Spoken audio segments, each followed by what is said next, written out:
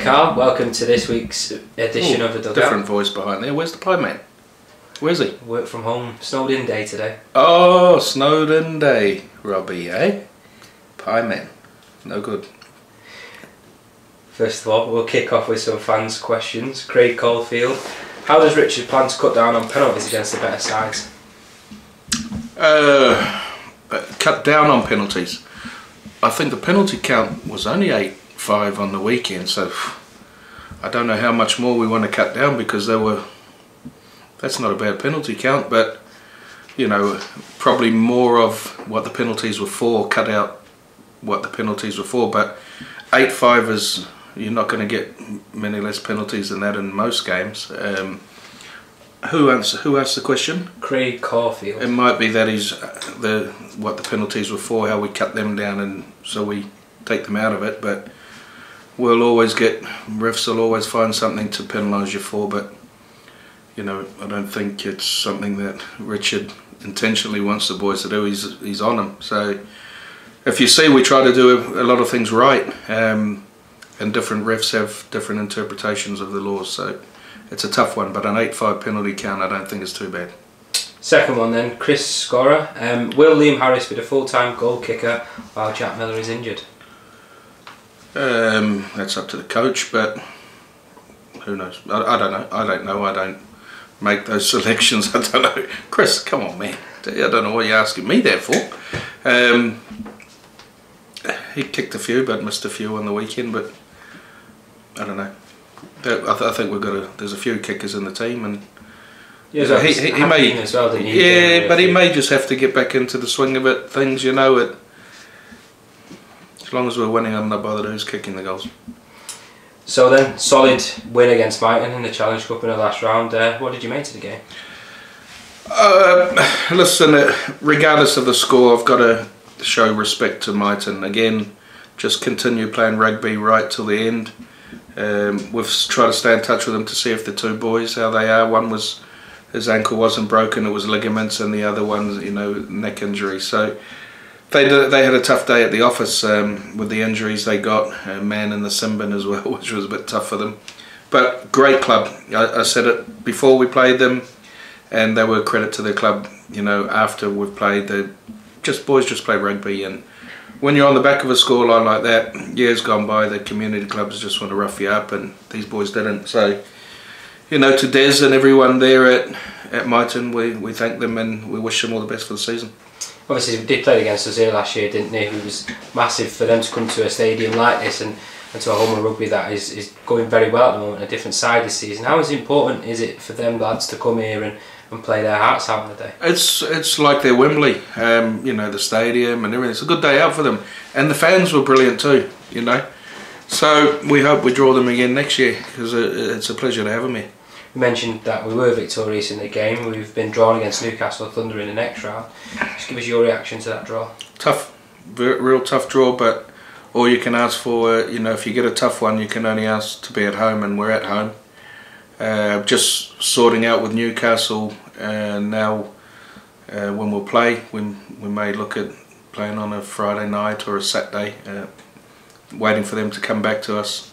There's a Sky game on the Monday, and we do have, you know, there is, like the rugby league, there is rules, 48-hour rule. So Newcastle are good, no problem with it, but we're just tossing up which one.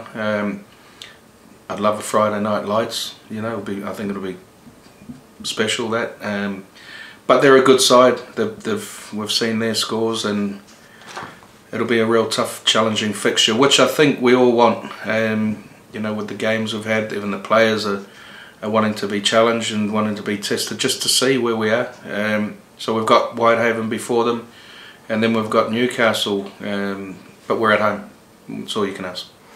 The Challenge Cup came as a bit of a safe haven for us last year, really, wasn't it? An impressive couple of games, then moving into a big money game in terms of off the field benefits, but on the field benefits, a challenge against Leeds Rhinos ahead of them. Yeah. How much of an incentive is it to follow up with something like that again this season? Well, the bottom four last year come in the next round, which is Warrington, I think Warrington, Hull KR, Salford, and don't know who's the other one to you.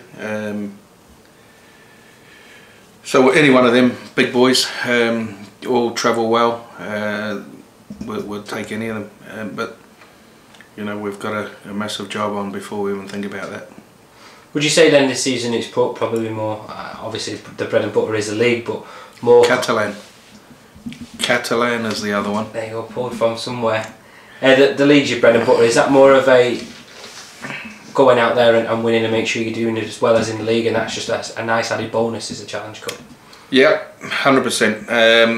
As it turns out, we've got Newcastle the week later at their ground. So in the league, you know, if someone asked me the question, which they would, which they have, which one would you take? I'd take both, was the obvious answer, but the league is the priority.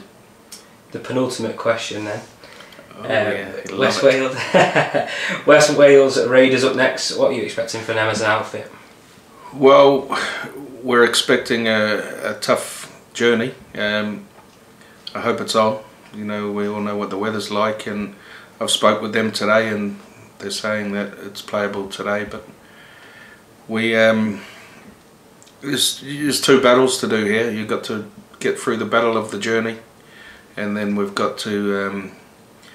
I think this is their first home game, so we've got to get through that battle as well. They're going to come all guns blazing, and we need to make sure we leave the journey on the bus and get the rugby heads on when we get off the bus and focus on the game.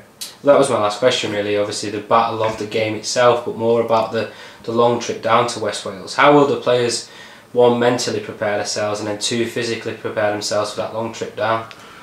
Well, we're fortunate we've got, you know, Wilfried to give us a really good bus.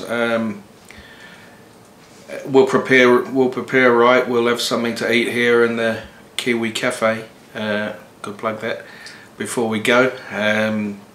So we'll feed the boys, and then they can relax, you know, going down to the game. But you're right. There's a battle. It's a mental battle, and then there's the game battle, and it's, you know, it's one the players are aware of it. They know it's tough. They had the option, but they want to go on the day, and you know, respect to them for that. What was it like for you during your playing days? Obviously, getting yourself to long away trips. Was it easy for you to get psyched up for it, or did it take you a little bit more? Maybe a little bit of music in the order. No, I liked it. I don't mind. I was one of the ones who didn't mind turning up to the ground, you know, late and rushing and get changed and get into it. You don't have time to think about it then, but sometimes when you're in the changing room for a good long period, some players like it. I didn't used to like that, so it didn't affect me personally, but others are different.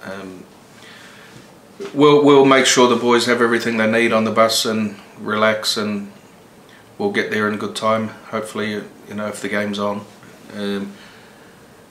You know, it's a tough one to call off because it's such a long way to go, and we're all geared up and ready for it. So we want to go and get it out of the way.